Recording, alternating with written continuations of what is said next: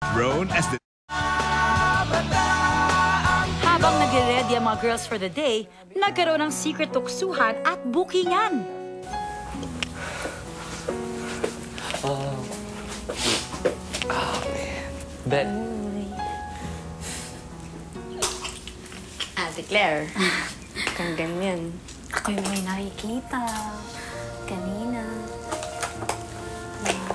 Ano yun? Magandang ngiti sa mukha ng isang dalagita. Yun, ano ba ito si Ate Claire? Pero na-miss mo talaga siya. Ha? Na-miss mo siya.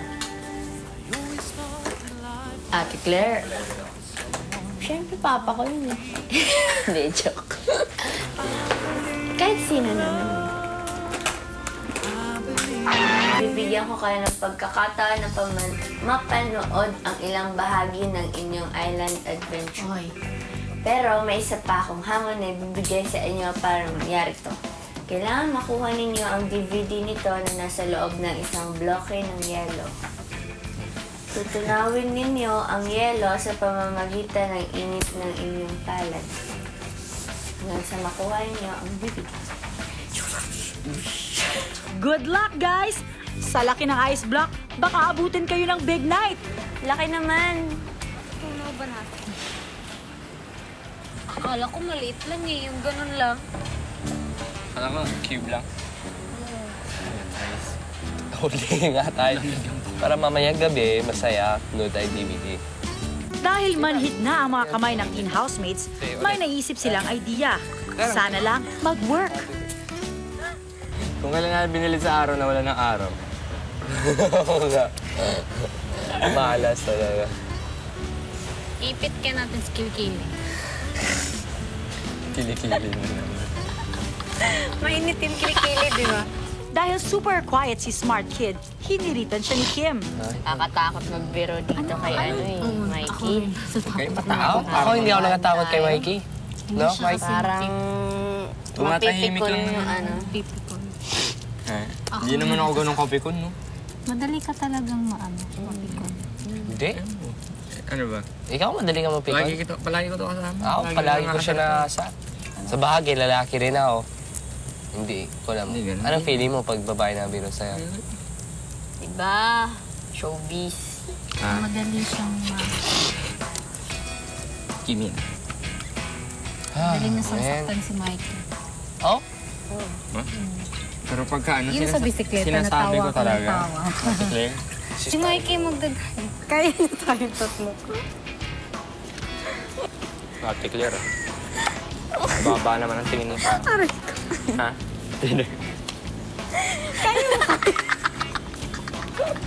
Hindi naman sa wala akong believe sa'yo, pero apat, di ba? Iniisip ko, apat tayo sa isang bisikleta. Parang, ano, gano'n. Pero biro lang yun, hindi ko akalain na, ano, hindi ko akalain na nasaktan kita.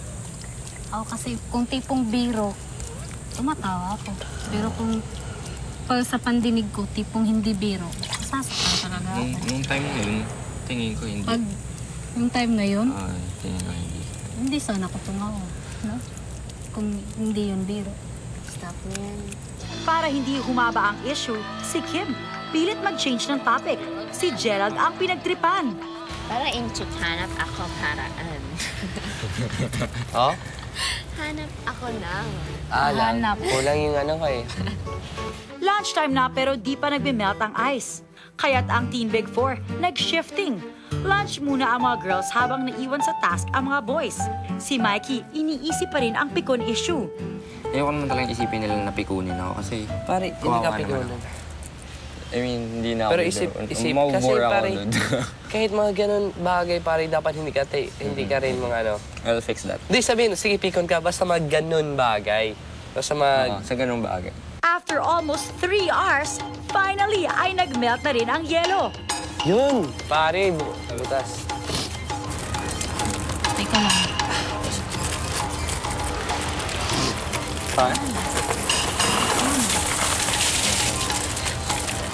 Nice one. Congrats, guys!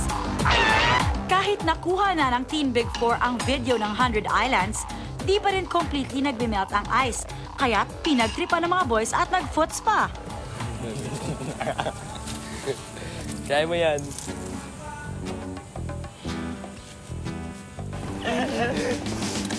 Diyan ka lang. Tiisin mo yan. Tiisin mo yan. Ipasok sa loob. Puts pa. Puts pa yan. Ang sakit. Salamat po sa Islander sa pagpapatibay ng pako. In fairness, di ko kinaya yon. Si Gerald, kaya ang ganitong klaseng cold treatment? Tapos akala mo tapos na.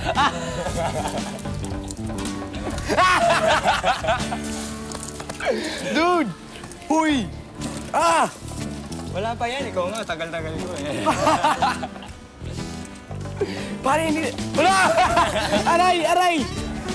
Ah! Pare! Ang mga boys talaga, kung ano-ano ang pinagtitripan. May balak pa kayong magtayo ng foot spa paglabas ng bahay, ha? Hair can look old if you blow dry often, if you use a plancha often, do you? Or are you out in the sun a lot? Yon. Kasi, di ba, those elements can make your hair look old. So ako, I was advising everybody, it's always best to start young. They say na yung mga anti-aging products, if used in your late teens to your mid-20s, can really help you when you really need it already. So kung naumpisahan mo na maganda yung foundation, di ba? They say kasi na it's the moisture content of the shampoo. Lahat naman ng tao gusto talaga maging makintab, madulas at buhay na buhay ang buhok. And I think if they try Pantene Age Defying or any of the Pantene hair care products talaga, makakatulong talaga to make hair more beautiful.